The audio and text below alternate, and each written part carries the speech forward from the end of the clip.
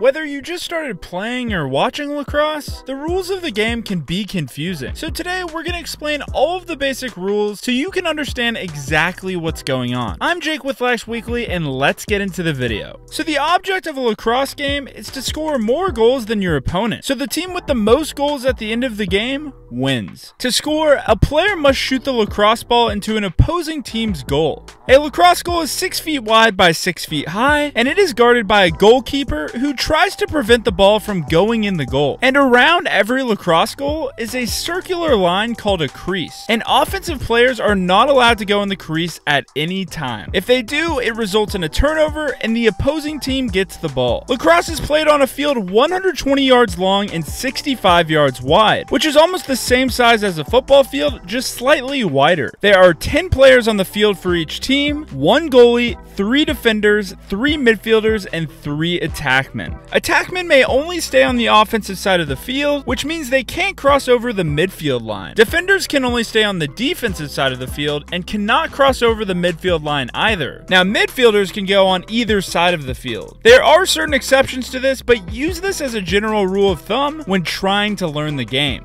So every lacrosse game begins with a face-off, where a ball is placed in between 2 midfielders, squatted down at the very center of the field. Think of this similar to a jump ball in basketball, except on the ground. Face-offs are done after every goal and at the start of every quarter. And lacrosse is played in 4 quarters, and after each quarter, teams switch sides. So if Team A defended this goal in quarter 1, they would defend this goal in quarter 2, and so on. There's a short break between each quarter, and a longer break at halftime after 2 quarters. And quarters vary in length based on the level of lacrosse you play, but generally they're about 12 to 15 minutes long. And there are no ties in lacrosse. If each team has the same number of goals after 4 quarters, the teams will go into overtime until a winner is decided. In order to move the ball around the field, lacrosse players can pass the ball to each other with their sticks, or they can run the ball themselves and cradle, which is where they move their lacrosse stick back and forth to keep the ball inside the stick. Lacrosse players try to dodge or move around their defender in order to get open to score, and defenders will try to stop players by checking or using their stick to try to dislodge the ball from their opponent. Lacrosse is a full contact sport, but there are certain limitations. Hits from in front of a player are allowed, but you can't push a player from behind. In addition, you can't make head-to-head contact with an opponent. You also can't slash or use your metal stick to hit a player unnecessarily in the head, legs, or arms. And lacrosse out of bounds rules are mostly similar to other sports. If you're the last player to touch a ball when it goes out of bounds, the other team gets the ball. But there is one important exception. If a team shoots the ball and misses the goal, whoever is closest to the ball when it goes out of bounds gets possession. So a team can miss a shot but still get the ball back if they're closest to it when it goes out of bounds.